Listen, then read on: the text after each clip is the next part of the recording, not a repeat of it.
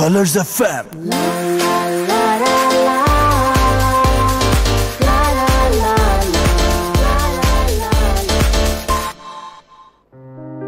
আইন ও আমরা সহযোগিতায় blast.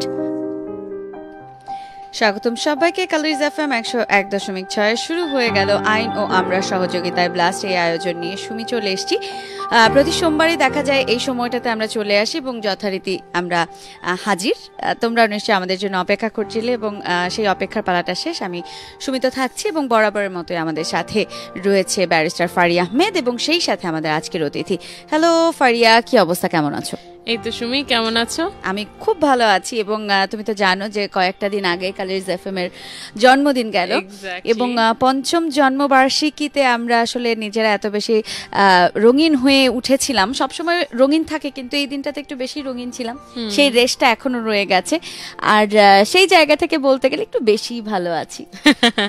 That's wonderful. R happy birthday to colours FM once again, যদি আমরা ফ্যান্টাস্টিক ভাবে সেলিব্রেট অলরেডি করে ফেলেছি, বাট again on air একটু তো বলতেই হয় হ্যাপি বার্থডে once again।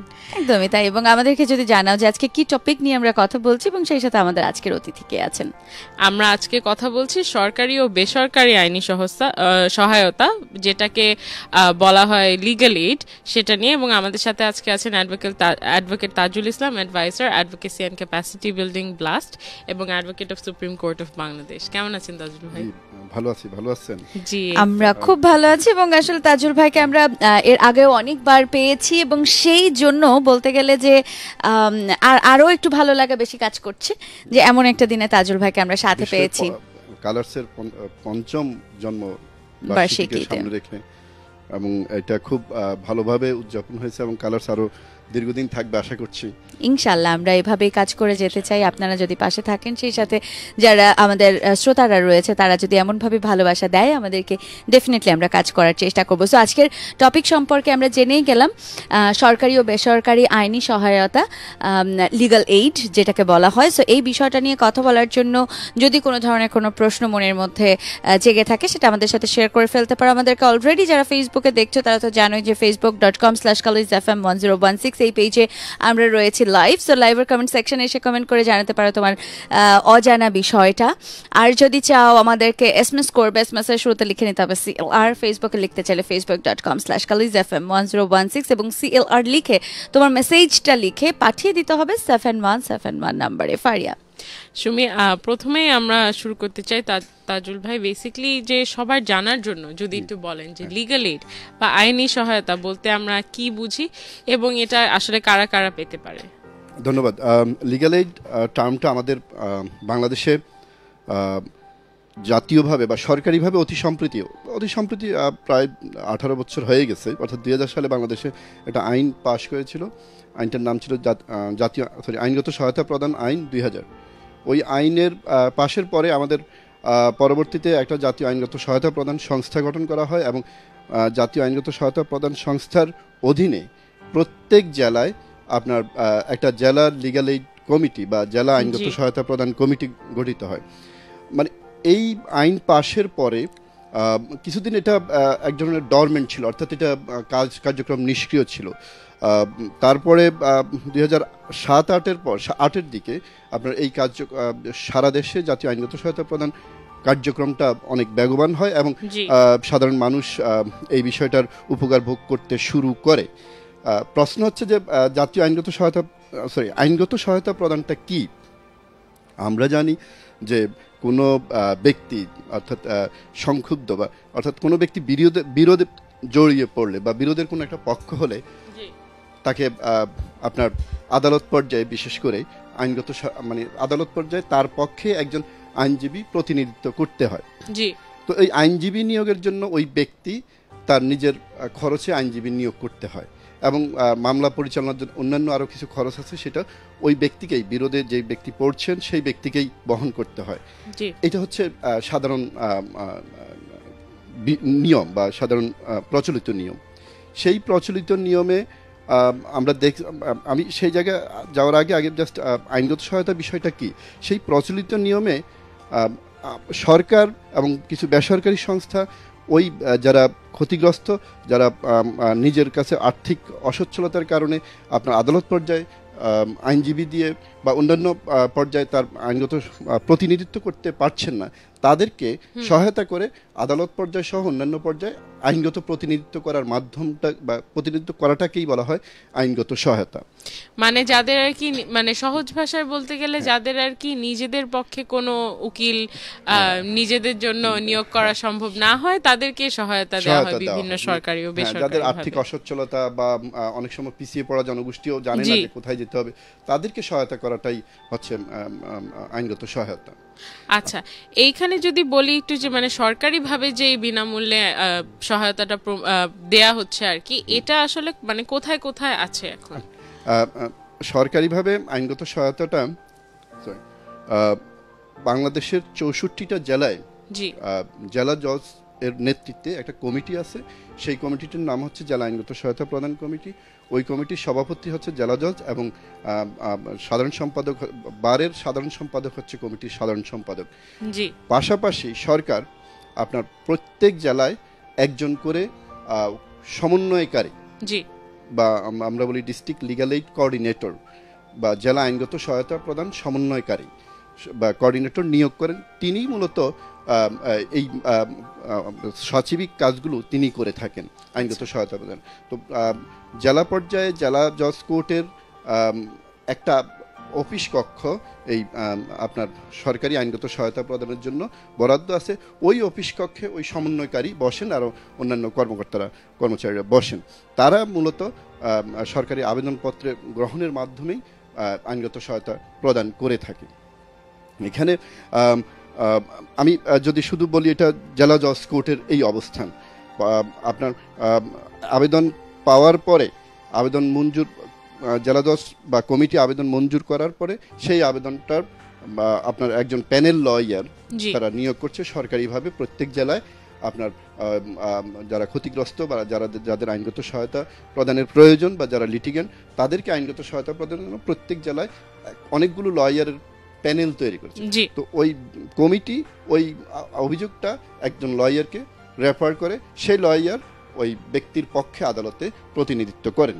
আচ্ছা, এখন গত কয়েক বছরে সরকারি আইনগত সহায়তার অনেক প্রসার বা আমরা যেটাকে বলি আউটরিচ অনেক জায়গায় পৌঁছেছেন। আমাদের জেলা জজ ছাড়াও আমাদের সুপ্রিম কোর্ট আইনগত সহায়তা প্রদান কমিটির গঠন করা হয়েছে, আইনগত পরিবর্তন সংশোধন করে এবং খুব ভালোভাবেই ইফেক্টিভলি সুপ্রিম কোর্ট আইনগত সহায়তা প্রদান কমিটিও কার্যক্রম চালাচ্ছে। এবং যারা সুপ্রিম কোর্টে আইনগত প্রতিনিধিত্ব করতে পারবে না বা যাদের আইনগত সহায়তা প্রদানের প্রয়োজন হয়, তারা সুপ্রিম কোর্টে আলাদা একটা অফিস আছে, সেই অফিসে গিয়ে আইনগত সহায়তার জন্য আবেদন করতে পারে এবং তাদের পক্ষে সরকার আইনজীবী নিয়োগ দিয়ে তার মামলা পরিচালনা করবেন। এখানে আমার একটা জানার জায়গা আছে যে যেই ব্যক্তি আসলে নিজস্ব আইনজীবী নিয়োগ করতে না পারছেন, সেটা আসলে যদি আমি দেখতে যাই বা যিনি আসলে এই সহায়তাটা দিয়ে থাকবেন, তারা আসলে বুঝবেন কি করে যে উনি আসলে এবল কিনা নিজস্ব?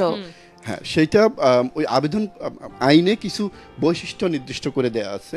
সেই বৈশিষ্ট্যের ভিত্তিতে যখন আবেদনপত্র পূরণ করবে তখন ওইখানে ওই বৈশিষ্ট্যগুলো উল্লেখ করা আছে। যেমন কয়েকটা বৈশিষ্ট্য আছে, আমি যদি বলি যে প্রথম বৈশিষ্ট্য হচ্ছে কোনো ব্যক্তি যদি বছরে আপনার 1 লক্ষ টাকা নিচে তার আয় হয়, 1 বছরে 1 লক্ষ টাকার নিচে আয় হয়, তাহলে সেই সুযোগটা পাবেন। আবার ওই মানে কোনো ব্যক্তি যদি সুপ্রিম কোর্টে আইনগত সহায়তার জন্য যায় এবং তার আয় যদি 1.5 লক্ষ টাকা বা তার নিচে হয়, তাহলে তিনি এই সহযোগিতাটা পাবেন। 1.5 লক্ষ টাকা ওভার করলে তিনি পাবেন না। আবার এখানে আরও কিছু বৈশিষ্ট্য আছে, যিনি কর্মে অক্ষম বা আপনার কোনো কাজ কর্মহীন বা আমরা যেটাকে বেকার বলি, সেই ধরনের ব্যক্তিরও যদি আইনগত সহায়তা প্রদান হয় তিনি আইন অনুযায়ী পাবেন। আইনে আরও বৈশিষ্ট্য হচ্ছে যে আপনার যে কোনো নারী, তারপরে হচ্ছে আদিবাসী জনগোষ্ঠী, ক্ষুদ্র নৃগোষ্ঠী জনগোষ্ঠী, তারপরে প্রতিবন্ধী, তারপরে হচ্ছে তারা যেই কোনো আর্থিক মানদণ্ডে হোক তারা পাবেই। অর্থাৎ তাদের আর্থিক মানদণ্ডটা বিবেচ্য বিষয় নয়, তাদের সামাজিক এই ইন্ডিকেটরগুলো সে নারী কিনি না, সে শিশু কিনা, তারপরে সে নির্যাতনের শিকার নারী কিনা, তারপরে সে প্রতিবন্ধী ব্যক্তি কিনা, নারী শিশু বা পুরুষ যাই হোক, তারপরে হচ্ছে ক্ষুদ্র নৃগোষ্ঠীর সদস্য কিনা, তারপরে হচ্ছে আপনার কোনো অপরাধের শিকার ব্যক্তি কিনা, অপরাধের শিকার ব্যক্তি নারী বা শিশু কিনা, এই ধরনের এই বৈশিষ্ট্য সম্পন্ন লোকগুলো আপনার আইনগত সহায়তা পাবেন। সেই ক্ষেত্রে আর্থিক তার যে মানদণ্ডটা রয়েছে সেই মানদণ্ডটা বিবেচ্য বিষয় হবে না। দারুণভাবে মানে বললেন এবং আমরা মনে হয় খুব ক্লিয়ারলি বুঝতে পারলাম বিষয়টা। আমরা একটা ছোট বিরতি নিয়ে আসি, তারপরে বাকি কথা আবারও হবে। যারা আছেন এই মুহূর্তে আমাদের সঙ্গে শুনছেন আইন ও আমরা সহযোগিতায় ব্লাস্ট, তাদের জন্য বলবো একটু ছোট্ট বিরতির পরে আমরা ফিরে আসছি, আমাদের সাথে নিশ্চয়ই থাকবেন। Colors FM, the voice of today's women. Colors FM 101.6.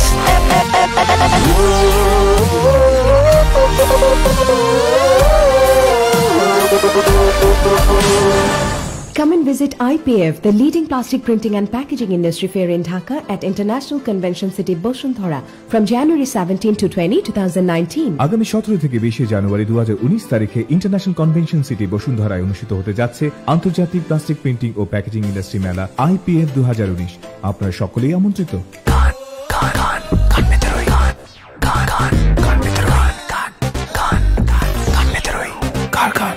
Colors FM এর কান মানে যাদের কথা শেয়ার করার কেউ নেই তাদের কথা শুনতে কান পাতবে কালার্স এফএম সোমবার রাত 11টায়। আমরা কান পেতে রই মাসের দ্বিতীয় ও চতুর্থ সোমবার রাত 11টা থেকে 1টা। Colours FM 101.6।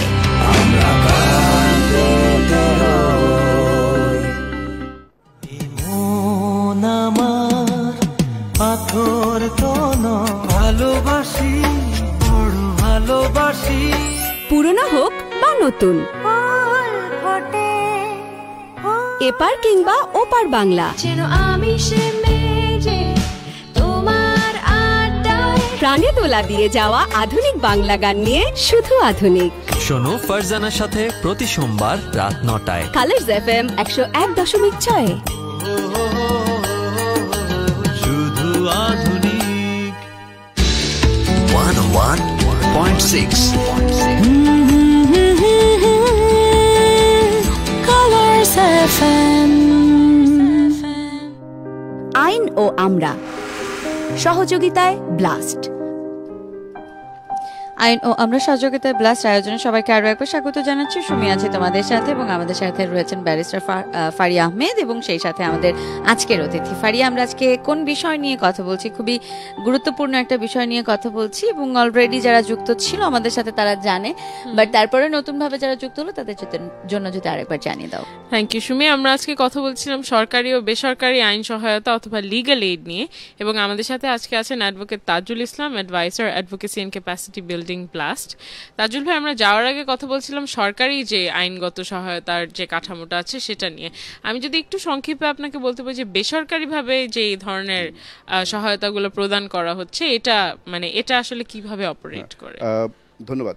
আসলে বাংলাদেশে প্রথম বেসরকারিভাবে আইনগত সহায়তার কনসেপ্টটাকে সারা দেশে ছড়িয়ে পড়েছে। প্রথম আমি যদি বলি মাদারীপুর লিগ্যাল এইড এবং Bangladesh legal aid and services trust, এই দুটো অর্গানাইজেশনই পায়োনিয়র বাংলাদেশে আইনগত সহায়তা প্রদানের যেই তাত্ত্বিক ধারণা। এখানে আইনগত একটা বিষয় আছে যেটা হলো যে আমাদের সংবিধানে প্রত্যেক নাগরিকেরই আইনের সমান আশ্রয় লাভের অধিকার, এটা হচ্ছে মৌলিক অধিকার। সেই মৌলিক অধিকার যখন একজন ব্যক্তি তার আর্থিক অসচ্ছলতার কারণে বা অন্য কোনো অসচ্ছলতার কারণে সে যখন আদালতে মামলা পরিচালনা করতে পারে না, তখন তাইলে তার ওই মৌলিক অধিকারটা ক্ষুণ্ণ হচ্ছে। সেই মৌলিক অধিকার ক্ষুণ্ণ হচ্ছে একেবারে অহরহ যখন এই আইনটা ছিল না। তখন আমাদের বেসরকারি পর্যায়ে যারা বিশেষ করে জুডিশিয়াল অ্যাক্টিভিস্ট, আমাদের অনেক সিনিয়র জুরিস্টরা এই বিষয়গুলো নিয়ে বাংলাদেশে কাজ করা শুরু করেন, যে তারা বেসরকারি পর্যায়ে তারা যারা এই ধরনের আর্থিকভাবে অসচ্ছল তাদেরকে আর্থিক সহায়তা দিয়ে আইনজীবীর মাধ্যমে তাদের পক্ষে আদালতে প্রতিনিধিত্ব বা আদালতে মামলা পরিচালনা করছেন। তো এই কার্যক্রমটা মাদারীপুর লিগ্যাল এইড এবং Bangladesh legal aid and services trust আপনার একটা কাঠামোগতভাবে এটা খুব সুন্দরভাবে যখন করছিলেন, সেইটার একটা রিফ্লেকশন আমাদের জাতীয় পর্যায়ের আইনেও এসেছে পরবর্তীতে। তো অনেকগুলো সংগঠন বর্তমানে অনেকগুলো সংগঠন আপনার আইনগত সহায়তা প্রদান করছে। আপনার আইন সালিশ কেন্দ্র, Madaripur legal aid and association, BNWLA, তারপরে হচ্ছে আপনার আরও অনেক সংগঠন, নাগরিক উদ্যোগ, এই ধরনের অনেকগুলো সংগঠন, ব্রাক সবচেয়ে বড় লিগাল এইড প্রদান করছে সারা দেশে, তাদের আউটরিচ বেশি। তারাও সরকার যে আদলে আপনার কর্মসূচিটা বা আইনগত সহায়তা প্রদান কর্মসূচি ডিজাইন করেছে, ঠিক সেই আদলেই বেসরকারি সংগঠনগুলো করছে। তবে বেসরকারি সংগঠনগুলোর একটা হচ্ছে তাদের ফোকাস কিছু বিষয়, অর্থাৎ তারা হয়তো নারী নির্যাতনের শিকার ব্যক্তিদের আইনগত সহায়তা দিচ্ছে, অথবা যারা শিশু সহিংসতার শিকার শিশুদেরকে আইনগত সহায়তা দিচ্ছে, বা কিছু সংগঠন ফোকাস করছে আপনার আদিবাসী জনগোষ্ঠীকে আইনগত সহায়তা দিচ্ছে। এভাবে বিভিন্ন সংগঠনের বিভিন্ন ম্যান্ডেটে তারা আইনগত সহায়তা দিচ্ছে, কিন্তু সেটা দিচ্ছে আপনার ওই আইনজীবীর মাধ্যমে। তবে একটা বিষয়, আইনগত সহায়তার ধারণাটা এখন আরও এলাবোরেট হচ্ছে, যে পরামর্শ প্রদান করা, একটা আইনগত পরামর্শ প্রদান করা, লিগ্যাল অ্যাডভাইস আমরা যেটা বলি। তারপরে হচ্ছে আপনার আদালতের বাহিরে বিরোধটা মীমাংসা করে দেয়া, বা আমরা যেটা এডিআর বলি। এডিআর অনেকগুলো ফর্ম আছে, সবগুলো এখন ওই ফর্মগুলো আপনার এখন লিগ্যাল এইড কনসেপ্টের মধ্যে চলে আসছে।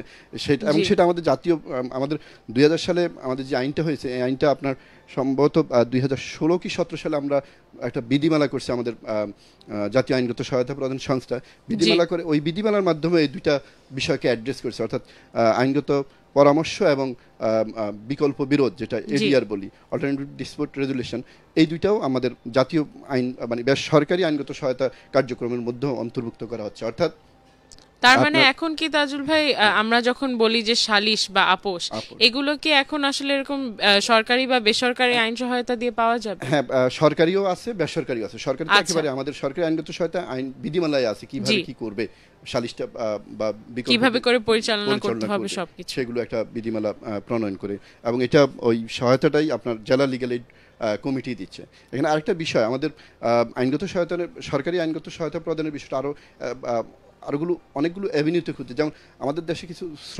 শ্রম আদালত আছে, যা আমরা যেটা লেবার কোর্ট বলি। লেবার কোর্টে যখন প্রথম আইন হয়, তখন এই লেবার কোর্টটা অ্যাড্রেস করে নাই, পরবর্তীতে আইন সংশোধন করে লেবার কোর্টটা এখন প্রত্যেকটা লেবার কোর্টেও আপনার আইনগত সহায়তা প্রদান কমিটি আছে, এবং ওই কমিটি আইনগত সহায়তা প্রদান করছে।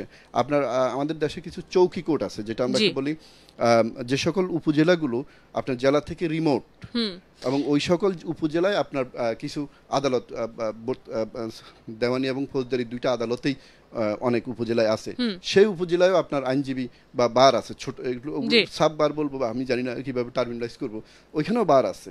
ওইখানেও এই সরকারি আইনগত সহায়তা প্রদান আইনের মাধ্যমে ওইখানেও আপনার আইনগত সহায়তা প্রদানের কার্যক্রম গ্রহণ করছে। এবং এই ক্ষেত্রে আমি বলতে হয়, এটা ব্লাস্ট পায়োনিয়ারিং, এই জন্য যে সরকার যখন আইন করে তখন এই বিষয়টা মিসিং ছিল, যে চৌকি কোর্টে বাংলাদেশে প্রায় 35 থেকে 35 or 45 চৌকি কোর্ট আছে। সেই চৌকি কোর্টগুলোতে আপনার আইনগত সহায়তা প্রদান কার্যক্রম চলছিল না। তখন আমরা প্রথম দেখলাম এরকম আমাদের কর্ম এলাকায়, বিশেষ করে ব্লাস্টের কর্ম এলাকায় ফরিদপুরে, আমরা এরকম দেখলাম যে এইখানে একটা উপজেলায়, অনেক দূরে উপজেলায় আইনজীবী আছে, আপনার কোর্ট আছে, কিন্তু লিগ্যাল এইডের কোনো কার্যক্রম নেই। তখন আমরা এটা পাইলটিং করে আমরা এইটা যে চৌকি কোর্টও আইনগত সহায়তা প্রদান কার্যক্রমকে সম্প্রসারণ কিভাবে করা যায়, এবং সেটা করা হয়েছে, এবং সরকার পরবর্তীতে এটা একটা বিধিমালা করে সারা দেশের চৌকি কোর্টে আপনার আইনগত সহায়তা প্রদান কার্যক্রমগুলো সম্প্রসারণ করছে। তারপরে এভাবে এখন কার্যক্রম আরো এলাবোরেট হচ্ছে আমাদের সরকারি পর্যায়ে আইনগত সহায়তা কার্যক্রম। আমার মনে হয় চৌকি কোর্টটা তো খুব স্পেসিফিকলি আসলে ইম্পর্টেন্ট, কারণ মানে একে তো হচ্ছে তাদের জন্য আসা যাওয়া করা, যে তারা জেলাতে আসবে, এসে এখানকার লিগ্যাল এইড অফিসে কথা বলে ফেরত যাবে, এই পুরো জিনিসটাই তো আসলে দেখা যায় যে তাদের আর্নিং সোর্স বলি, বা সেই সময়টা বের করা কাজের মাঝখান থেকে যে তারা আসবে, এটাই তাদের জন্য অনেকটা এক্সপেন্সিভ হয়ে যায়। সেখানে লিগ্যাল এইড কিংবা আইনি প্রতিকার পাওয়ার কথা চিন্তা করাও তো তাদের জন্য ডিফিকাল্ট ছিল। সো সেই জায়গায় একটা লিগ্যাল এইড কমিটি হয়তো খুব ভালোই হলো। এখানে একটা আমি জানি ম্যাক্সিমাম টাইমে আসলে এই জিনিসটা শুনতে হয় সবার কাছ থেকে, সেজন্যই একটু আজকে আপনি ব্যাখ্যা করে দিলে খুব ভালো হয়। অনেকে অনেক সময় বলে যে এসব যেহেতু এটা বিনামূল্যেই আইন সহায়তা দেয়া হচ্ছে এক একজনকে, সেই ক্ষেত্রে যদি কোনো আইনজীবী মানে নিজের কোনো পারপাসে কোনো অর্থ লাভ করতে চায় বা কোনো অসৎ কাজ যদি সে করে থাকে, অথবা কোনো মানে সে একটা কাজ করলো কিন্তু এটা স্যাটিসফ্যাক্টরি হলো না, সে প্রফেশনাল স্ট্যান্ডার্ডে করলো না, সেই ক্ষেত্রে যেই ব্যক্তিটা সহায়তা চাচ্ছে সে কি করতে পারে? যদি সে অভিযোগ করতে চায় তাহলে কার কাছে যেতে পারবে? ধন্যবাদ। প্রথম বিষয় হচ্ছে যে এই আইনগত সহায়তা প্রদান বিষয়টা আমরা বলি প্রোবোনো লয়ারিং। জি, মানে প্রো পিপল, প্রো পুয়ার একটা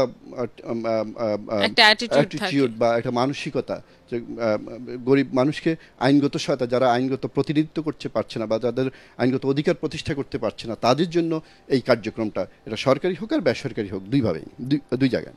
এখানে সরকারি বা বেসরকারি দুই পর্যায়ে আপনার আইনজীবীর জন্য একটা ফি, যদিও আমরা অনেকেই বলি যে এই ফিটা হয়তো তার স্ট্যান্ডার্ড অনুযায়ী পর্যাপ্ত না, কিন্তু একটা ফি প্রদান করা হয়। এখানে যখন একজন আইনজীবী লিগ্যাল এইডের একজন আইনজীবী হিসেবে অন্তর্ভুক্ত হয় বা এনরোল হয় বা তালিকাভুক্ত হয়, তখন তার এই নৈতিক এই জায়গাটা থাকতে হবে যে আমি এই লিগ্যাল এইডের আইনজীবী হচ্ছি মূলত আইনগত সেবা প্রদানের জন্য। আমি এখানে আমার যে প্রফেশনাল বেনিফিট যেটা, সেটাকে বিকশিত বা সেটাকে পূর্ণরূপে পাওয়ার জন্য না। তো এই মানে নৈতিক জায়গা থেকে যদি আপনার স্থলন হয়, তাহলে এটা তার প্রফেশনালি একটা স্থলন হলো, প্রফেশনাল এথিক্সের কথা যদি আমরা বলি, এথিক্সের একটা স্থলন। কারণ এখানে ইথিক্যালি বলা হচ্ছে আপনি এটা লিগ্যাল এইড দিচ্ছেন, লিগ্যাল এইডের প্যানেল লয়ার হচ্ছেন, সেইখানে সরকার বা বেসরকারি সংগঠনগুলো যেই ফি সেটা আপনাকে জানাইয়া দিচ্ছে যে আপনি এই টাকা পাবেন, সেটা আপনার হয়তো আপনার প্রফেশনাল ফির সাথে থেকে অনেক কম, কিন্তু এইটাই পাবেন। সেই জায়গাতে এটা মেনেই আসলে এখানে এই এটার সাথে যুক্ত হয়েছেন। জি, কিন্তু তারপরেও আমাদের দেশে এই বিষয়ে অনেক ধরনের অভিযোগ রয়েছে যে লিগ্যাল এইডের আইনজীবীরাও আপনার ক্লায়েন্ট থেকে, অর্থাৎ লিটিগেন্ট থেকে বা মামলা প্রার্থী বিচার প্রার্থীর লোক থেকে আপনার ফি চাচ্ছে। তো সেইটা অবশ্যই অন্যায় এবং এটা আইন বহির্ভূত। প্রথম হচ্ছে এটা নৈতিক অন্যায়, তারপর হচ্ছে এটা আমাদের আইন বা এবং আমাদের নীতি এটা সাপোর্ট করে না। তারপর হচ্ছে যে এখন যদি এরকম হয়েই থাকে তাহলে উনি কার কাছে যাবে? এখানে আমরা যদি আগে সরকারি আইনগত সহায়তা প্রদানের বিষয়টা বলি, সরকারি আইনগত সহায়তা প্রদানের বিষয় হচ্ছে জেলা কমিটি হচ্ছে আপনার জেলা জজের নেতৃত্বে যে কমিটিটা, সেই কমিটিটা জেলা পর্যায়ে আপনার সর্বোচ্চ সিদ্ধান্ত গ্রহণ করার ক্ষমতা রাখে। তো একজন বিচার প্রার্থী যদি এই ধরনের একজন আইনজীবীর অনৈতিক কাজের শিকার হন, তাহলে তিনি ওই জেলা কমিটির কাছে অভিযোগ দায়ের করতে পারেন লিখিতভাবে, বা অনেক জায়গায় আমরা এরকম বলছি যে একটা কমপ্লেইন বক্স করার জন্য, যেখানে বিচার প্রার্থীরা ওই কোনো আইনজীবীর বিরুদ্ধে বা কোনো ধরনের অনিয়মের বিরুদ্ধে আপনার কমপ্লেইনটা লিখবে। আরেকটা হচ্ছে যে আপনার সুনির্দিষ্ট অভিযোগের প্রেক্ষিতে আপনি আপনার জেলা যে কোঅর্ডিনেটর আছেন, অর্থাৎ সমন্বয়কারী লিগ্যাল এইড কোঅর্ডিনেটর, ওনাকে এই অভিযোগগুলো জানাইতে পারেন এবং সে বিষয়ে প্রতিকার পেতে পারেন। আর বেসরকারি পর্যায়ে যদি এই ধরনের কোনো অভিযোগ হয় যে বেসরকারি সংগঠনের আইনজীবীরাও আপনার যদি বিচার প্রার্থীর কাছ থেকে অবৈধভাবে বা অন্যায়ভাবে টাকা চায়, তাহলে বেসরকারি সংগঠনের যারা কর্মকর্তা, যারা সমন্বয়কারী, সবাইকেই এই বিষয়ে লিখিত এবং মৌখিক অভিযোগ দিতে হবে এবং এবার এই বিষয়গুলো এগিয়ে আসতে হবে আপনার সব দিক থেকেই। পাশাপাশি আরেকটা বিষয় যে আমাদের আমি সরকারি আইনগত সহায়তা কার্যক্রমের সাথে যে ফরমেশন, সে সময় আমি 2 বছর মন্ত্রণালয়ের একটা প্রকল্পের সাথে যুক্ত ছিলাম, যে আমরা বলছি যে বাংলাদেশে সরকারি লিগ্যাল এইড কার্যক্রমটার আউটরিচ হয়েছে, কিন্তু কোয়ালিটি এখনো সেই স্ট্যান্ডার্ড আসেনি। তো আমি মনে করি যে আমাদের সরকারি পর্যায়ে যারা সরকারি আইনগত সহায়তা ম্যানেজমেন্ট আছেন, বা আমরা যেটা বলি পাবলিক লিগ্যাল এইড ম্যানেজমেন্টে যারা আছেন, তাদের এখন নজর দেওয়া উচিত কোয়ালিটি লিগ্যাল এইড। আমি সরকারের অর্থে একজন বিচার প্রার্থীর লোককে আইনগত সহায়তা দিচ্ছি, কিন্তু সে গুণগত আইনগত সহায়তা সে পাচ্ছে কিনা, সেটার জন্য আমাকে যারা ম্যানেজমেন্টে আছে তারা কাজ করতে হবে। কি কাজ করতে পারে? আমরা অনেক সেমিনার সবাই বলি যে প্রথম হচ্ছে যে লয়ার্সদের আপনার অ্যাকাউন্টেবিলিটি নিশ্চিত করার জন্য কিছু টুলস ডেভেলপ করতে পারে বা মনিটরিং টুলস ডেভেলপ করে, যে লয়ার সময় মতো স্টেপ নিচ্ছে কিনা, তারপরে হচ্ছে লয়ার আপনার কোথাও আরেকটা হচ্ছে যে লয়ার এবং ক্লায়েন্টের সাথে আলাদা বসতে পারে, যে ক্লায়েন্টের সার্ভে হতে পারে, ক্লায়েন্টের সাথে আলাদা এটাকে ওয়ার্কশপ করতে পারে যে তারা কোনো অভিযোগ দিচ্ছে কিনা। এই বিষয়গুলো হলে কোয়ালিটিটা আরও বাড়বে। আবার পাশাপাশি এটাও করতে পারে যে সকল লয়ার সরকারি লিগ্যাল এইডে প্যানেলভুক্ত হয়েছেন কিন্তু মানসম্পন্ন সেবা দিচ্ছেন না, তাদেরকে প্যানেল বহির্ভূত করতে পারেন। এ ধরনের পদক্ষেপ নিয়ে কোয়ালিটিটা বাড়াতে হবে আমাদের দেশে। এখন এইটা একটা বড় বিষয়, এটা আমার পার্সোনাল অপিনিয়ন, আমি অনেক সেমিনারে এই কথা বলছি। আসলে এই বিষয়ে কি তাহলে এখন ফর্মাল কমপ্লেইন করার সিস্টেমটা এখন আছে? হ্যাঁ, এখন আছে।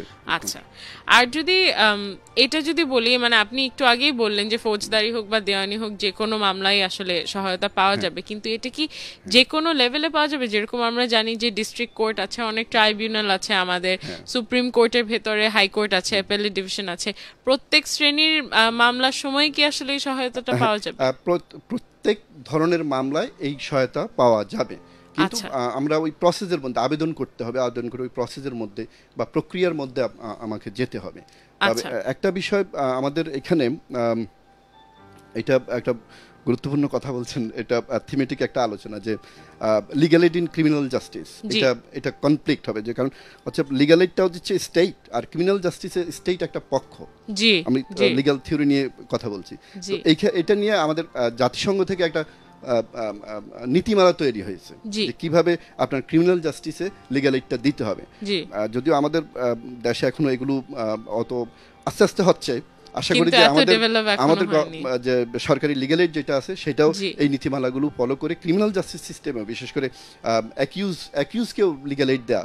আমাদের এখানে হয়তো যে হ্যাঁ আমি একজন খুনিকে লিগ্যাল এইড দিব, মানে এই ধরনের, আমি একজন অপরাধীকে লিগ্যাল এইড দিব, এই ধরনের একটা চিন্তা থাকে, কিন্তু না, সেই জায়গায়ও কিছু নীতিমালা বা লিগ্যাল এইড পাওয়াটা একটা মৌলিক অধিকার। একজন ব্যক্তি যদি একজন ব্যক্তি আর্থিক অসচ্ছলতার কারণে সে তাকে প্রতিনিধিত্ব করতে না পারে আদালতে, বা তার কথাটা বলতে না পারে আদালতে, তখন সে তো তার মৌলিক অধিকার থেকে ক্ষুণ্ণ হচ্ছে, সেই অপরাধী হোক আর বিনা অপরাধী হোক। তো এইটাও আমাদের নীতিমালাগুলোতে এই জায়গাগুলো আনতে হবে। আচ্ছা, আর এখানে এই একটা জিনিস আছে যেটা নিয়ে আসলে একটু আগে সুমি প্রশ্ন করলো, যে কিভাবে করে আমরা বুঝবো যে তার আসলে মানে আর্থিক ক্যাপাবিলিটিটা আসলে তার আছে নাকি নাই। এই ক্ষেত্রে অনেক সময় দেখা যায় যে অনেক জায়গায় দেখা যায় প্রতারণার ভাবে হোক অথবা মিথ্যা কথা বলে হোক, যে কোনো ভাবে একজন ব্যক্তি যে আসলে নিজেরটা নিজে বহন করতে পারে, সে এই মানে সরকারি রিসোর্সটা ব্যবহার করলো বা আইন সহায়তাটা নিল, সেই ক্ষেত্রে যদি অন্য কেউ জানতে পারে এই বিষয়টা বা আইনজীবী নিজেই জানতে পারে, কি করতে পারে সেই ক্ষেত্রে? এই বিষয়টা অনেক আলোচিত বিষয়, যে আমরা প্রথমে সরকারি যখন, যেটা আমি বলছিলাম যে আমি ওই প্রসেসের সাথে যুক্ত ছিলাম, যে তখন এক ধরনের বিধান ছিল যে কোনো ব্যক্তি তার আর্থিক সচ্ছলতার প্রমাণের জন্য ইউনিয়ন পরিষদের চেয়ারম্যান বা স্থানীয় সরকারের চেয়ারম্যান যারা আছেন, ইউনিয়ন পরিষদ অথবা মেয়রের আপনার সনদ লাগবে। কিন্তু পরবর্তীতে দেখলাম যে এইটা আরো আপনার সার্ভিসটাকে একটা ক্ষতিকর বেশি হয়ে যাচ্ছে, যে একজন সে এমনি আইনগত সহায়তা পাচ্ছে না, সে আবার ইউনিয়ন পরিষদের চেয়ারম্যান থেকে সনদ এনে যে তার আর্থিক সচ্ছলতার প্রমাণ দেখাতে হবে, সেটা হয়ে যাচ্ছে, সেটা একটা মানে এটাকে কি বলা হয়, ঝক্কি হয়ে যায়, একটা ঝক্কি বা হ্যারাসমেন্ট একটা বেশি হয়ে যাচ্ছে। তো সেই ক্ষেত্রে এই ধরনের বিধান এখন নেই, উঠেই ফেলা হয়েছে বা এই পরিবর্তনটা এসেছে যে এটা লাগবে না। কিন্তু ওই যে আপনার যে অ্যাপ্লিকেশন ফর্ম, আবেদন ফর্মে কিছু ক্রাইটেরিয়া আছে যেখানে তাকে লিখতে হবে সে কি কি করছে না করছে। হ্যাঁ, যদি তার সে যদি হাইড করে যায় কি করার আছে, আমার মানে মান্থলি ইনকাম কত বা ইয়ারলি ইনকাম কত, আমি সেটা যদি কমিয়ে দেই, কিছু তো করার নেই। এখন যদি আসলে পরবর্তীতে জেনে যাওয়া যায় যে না আসলে উনি আসলে মিথ্যার আশ্রয় নিয়েছেন, তখন কি করণীয়? তখন এটা আমাদের ওই যে আমাদের ফৌজদারি বিচার ব্যবস্থায় যে সেইটা জালিয়াতির অভিযোগ আনা যাবে তার বিরুদ্ধে, মানে আনা যাবে। যদি ওই যে কেসটার জন্য সে এসেছিল, সেই কেসটা কি রানিং থাকবে কিনা, আইনজীবী আসলে তাকে তখনও সহযোগিতা করে যাবেন কিনা, সেটা আমি যদি ইন প্রিন্সিপাল বলি যে সে তার হয়তো আইনগত সহায়তার এটা বাতিল হতে পারে যদি যথার্থ প্রমাণ সাপেক্ষে। আর পরবর্তীতে সে তার নিজের আইনজীবী দিয়ে এটা পরিচালনা করবে, এই ধরনের পদক্ষেপ নিতে পারে যদি এই ধরনের অভিযোগ আসে। মানে অভিযোগগুলো যদি আসলে দেখা যায় যে এটা সত্যি একটা অভিযোগ, তাহলে আসলে তার সেই সহায়তাটা বন্ধ হয়ে যাবে। কিন্তু আমি জাস্ট আপনাদের জ্ঞাতার্থে বলছি যে এই ধরনের অভিযোগ এখন পর্যন্ত আমরা শুনি নাই। আমি দীর্ঘদিন এই বিষয়ে কাজ করছি। হ্যাঁ, আমারও সেটাই মনে হয়। কিন্তু আমার মনে হয় ইন প্রিন্সিপাল পারহ্যাপস তখন যেটা নিয়ে কমপ্লেইন করা হলে সেটা হয়তো বা একটু স্থগিত থাকবে টেম্পোরারিলি, যে আবার মানে এই অভিযোগটার ফলাফল পেলে ওটা নিয়ে হয়তো বা প্রসিড করা হবে, এরকমই কিছু একটা হওয়ার কথা। বাট অনেক ইনফরমেটিভ ছিল। একটা কোয়েশ্চেন আমার এখনো আছে, সেটা হচ্ছে যে আবেদনটা যে আমরা করছি আইন সহায়তার জন্য, এটার কি আসলে কোনো টাইম লাইন আছে কিনা, যে আমি কতদিনের ভিতর জানতে পারবো যে আমি আইন সহায়তাটা কি পাচ্ছি নাকি পাচ্ছি না? এটা কোনো টাইম লাইন নেই। আগে এরকম ছিল যে 1 মাস পরে জানতো, কিন্তু এখন সেই বারটাও তুলে ফেলা হয়েছে যে এখন আবেদন করার পরপরেই আপনার সম্ভবত একটা প্রসিডিউর আছে, 3 দিনের মধ্যেই সমন্বয়কারী, জেলা জজ এবং কমিটি থেকে অনুমোদনটা নিয়ে আসবে। মানে এটা জানে আপনার যিনি লিটিগ্যান্ট তাকে সমন্বয়কারী জানিয়ে দিবেন যে আপনার আবেদনটা। আর যদি একই বিষয়ে আমার যদি হয় যে এখানে একটু প্রসিডিউরাল কথা বলে, আগে ছিল যে কমিটি প্রতি মাসে একবার করে বসবে, তখন ওই আবেদনগুলো ওই 1 মাসেই অনুমোদন দেওয়া হতো। হ্যাঁ, কিন্তু পরবর্তীতে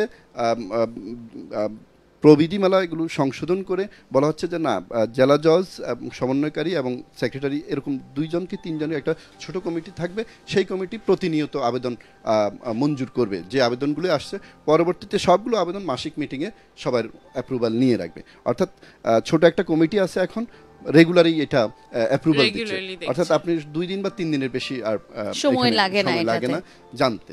একজন বেশ দ্রুত তাহলে হয়ে যাচ্ছে। কিন্তু যদি এরকম হয় যে একটা বিষয়ে একটা মামলাতেই আসলে আমার অ্যাপ্লিকেশনটা তারা মানলো না, আমার অ্যাপ্লিকেশনটা রিজেক্ট করে দিল, সেই ক্ষেত্রে কি একজন লিটিগেন্ট আবার অ্যাপ্লাই করতে পারবে একই বিষয়ে আরেকবার লিগ্যাল এইডের জন্য? প্রসিডিউরে আবার আবেদন করতে পারবে। আচ্ছা, আবেদন করতে পারে। একটা বিষয় মানে এটা তো একটা প্রসিডিউরাল বিষয়, কিন্তু আমাদের সরকারি লিগ্যাল এইডের একটা আমরা বললাম দুর্বলতা ছিল যে কি আউটরিচ, জনগণ জানে না। সেটা কিছুটা কাটিয়ে উঠছে যদিও, কিন্তু তারপরেও বাংলাদেশে এত পপুলেশন এত বেশি যে এখনো অনেক জনগোষ্ঠী এই সরকারের এত বড় একটা এবং এত সুযোগ সম্পর্কে তারা আসলে জানছেন এবং সেখান থেকে বঞ্চিত হচ্ছে। সেইটা আরো বেসরকারি এবং সংগঠনগুলো এবং সরকারের বিভিন্ন সংগঠনগুলো এই বিষয়টাকে আরো বেগবান করতে পারে। এখানে সরকার অনেকগুলো অ্যাপ এবং বিভিন্ন ধরনের মাধ্যম ব্যবহার করছে।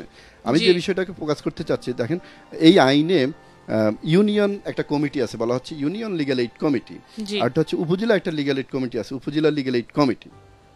সেই কমিটিগুলোর আবার আপনার যারা স্থানীয় নির্বাচিত সদস্য, আমরা বলি লোকাল ইলেক্টেড বডিজ, যারা স্থানীয় নির্বাচিত যে সংস্থাগুলো আছে, তারা এই কমিটির সদস্য। তারা এই বিষয়গুলো আলোচনা করে, যেহেতু একেবারে ইউনিয়ন পর্যায়ে আপনার একেবারে গ্রাসরুট পর্যায়ে কমিটি আছে, তো গ্রাসরুট পর্যায়ে এটাকে আপনার প্রচার করা যায় বা এটাকে নিয়ে যাওয়া যায়। পাশাপাশি ওই ইউনিয়ন পরিষদের চেয়ারম্যানকে আপনার চেয়ারম্যান আবেদন গ্রহণ করতে পারে, তার সেই এখতিয়ার আছে।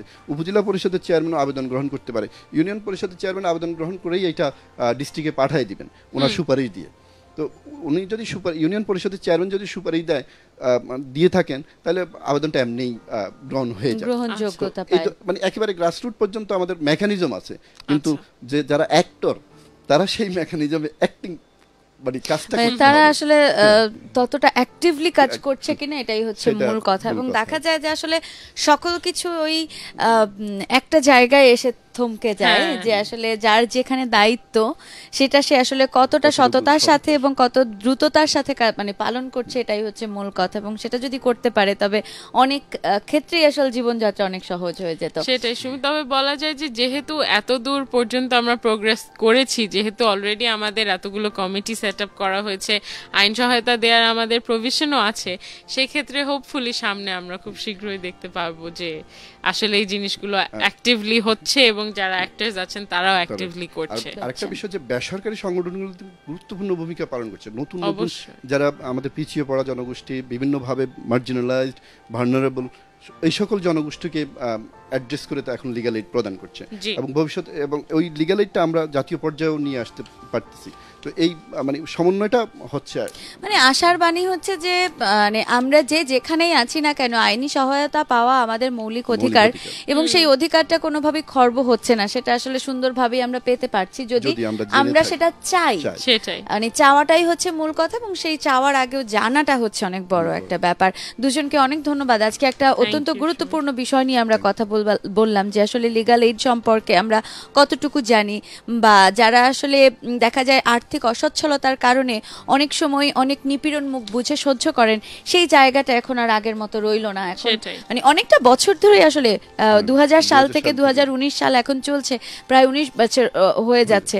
তো এই যে মানে বিষয়টা সেটা আমরা যেন আমাদের মাথায় রাখি এবং আমরা আমাদের মতো করে যেন চেষ্টা করি। ইভেন এমন যদি হয় যে আমার পাশের কোনো একজন ব্যক্তি রয়েছেন যিনি এই আইন সম্পর্কে জানেন না বা লিগ্যাল এইড পেতে পারেন সেটা সম্পর্কে জানেন না, তাদেরকেও আমরা আসলে জানাতে পারি। এটা আমাদের দায়িত্বের জায়গা থেকে আমরা কাজটা করতেই পারি। দুজনকে অনেক ধন্যবাদ। আবারও কথা হবে নেক্সট উইকে। খুব ভালো থাকো ফারিয়া এবং তাজুল ভাই, আবারও দেখা হবে খুব শীঘ্রই আশা করছি।